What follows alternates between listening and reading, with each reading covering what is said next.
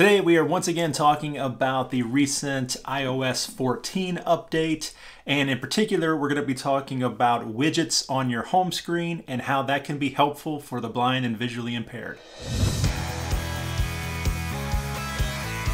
Hey guys, it's Sam. Welcome back to the channel where I help you learn how to live your best blind life. If that sounds good to you, please consider subscribing to the channel and turn on notifications so you'll be alerted every time I put out a video just like this one.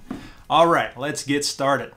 So with the latest update of iOS 14, we now have the ability to add widgets to our home screen. And this is something that iOS users, iPhone users, iPad users have been wanting for a long time. Now, at first you might think, how is this going to be helpful for the blind and visually impaired community? Well, it actually is, especially for low vision users. So the first thing I think of when I think of a home screen widget is something that I've been wanting for a long time. I've had it on my Android phone for years and years and years, and it's been super helpful. I've gotten a lot of comments on it, and that is a large clock widget. So now we have the ability to do that on iPhones and iPads. Sort of. Right now, at the beginning of October 2020, we don't have a ton of options out there for large clock widgets, especially digital clock widgets. But there are a few. I've got two here on my home screen that I'm testing out. I also have a third here on my second page. We'll come back and talk about this one in a second. But these first two here are pretty simple and minimalistic, which is great. That's what I want. The nice thing about this also is the default is the black background with white text. So that inverted color, which is traditionally tends to be what most people with low vision prefer. The other nice thing about having a clock widget is that when VoiceOver is turned on, especially if you have your widget at the top of the screen, it's going to be the first thing that it reads when it comes to your home screen. VoiceOver on. DClock. Widget. 520. So as she says, this is the DClock widget. I'll have all this information of the widgets I'm using. I'll have all of that in the description down below. The other clock widget I have, Digital clock. Widget. Colon. It's just Actions called available. It's just called Digital Clock Widget. You see, the only drawback with this one is the indicator box will go over each individual element in the clock. It won't read it as a whole. So it just says 7, Colon. at 2. Actions of 1. So you can't get the entire time all at once, which is a little bit of a bummer. I'm also not crazy about that style, that flip clock digital style. But that's just a personal preference of mine. I believe this one does offer different color options though. That's kind of nice. Some of these widgets also give you the option of having the date on there. You can set it to 24-hour time, so you've got some customizable options. Now this third clock widget I have, it was actually made with Widget Smith, which is a very popular widget customization app. It's a free application. Shortcuts. Widget. Okay. It's a free application and it allows you to create and customize widgets. So this was the clock widget that I could make, but unfortunately I had to put it in with a calendar as well if I wanted to use the large widget.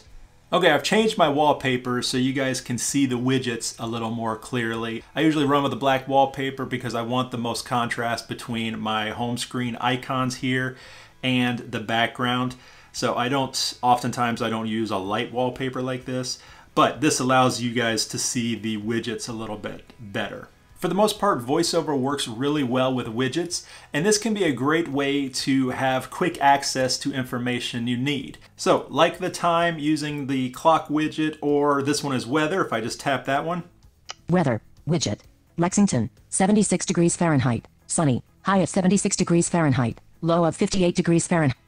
I get the weather and I don't have to jump into my weather app. I don't have to ask Siri or any of that.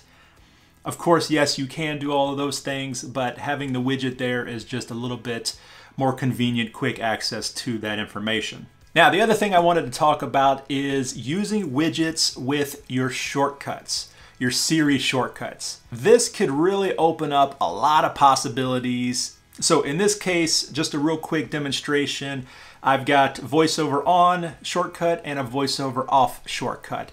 And I've even color coded them, so green turns it on, red turns it off. And once again, yes, I know you can do the triple click of the home button, you can ask Siri to turn it off. Now with some of the accessibility updates in iOS 14, you can do the double tap of the back or triple tap of the back to do voiceover. Yes, I know. This was just an example, a proof of concept, if you will, to show you what the possibilities could be using widgets tied in with shortcuts. So if I want to turn on voiceover, I just tap the green box. Voiceover on. Shortcuts. Widget. Voiceover on. Voiceover turned on. Actions available. If I want to turn it off, Shortcuts. Widget. I just highlight or put the indicator box on that widget and double tap. Voiceover off. And it turned it off for me. You could have these control all types of aspects of the phone. You can set it up for quick phone calls, quick messaging. You can even make some very complicated shortcuts using scripts inside the Shortcuts app. I didn't go too deep into that, but you could definitely set it up to where the same button would turn voiceover on and turn voiceover off. So there you go, guys. So that was a quick look at widgets on the new iOS 14. I mainly just wanted to get you guys to start thinking about widgets and start thinking about how they could be useful for you. Okay, question of the day. Are you using widgets? And if so, what is your favorite widget? I would love to know. I'm sure everybody else would. So leave that in the comments down below. Also, while you're down there, make sure you hit the subscribe button, hit the like button, turn on notifications. And I want to give a big shout out to my members. Thank you very much for being a part of the Blind Life family. If you would like to become a member of the channel, click on the join button right next to the subscribe button. As always, guys, thank you very much for watching. Sam with the Blind Life. I'll see you next time.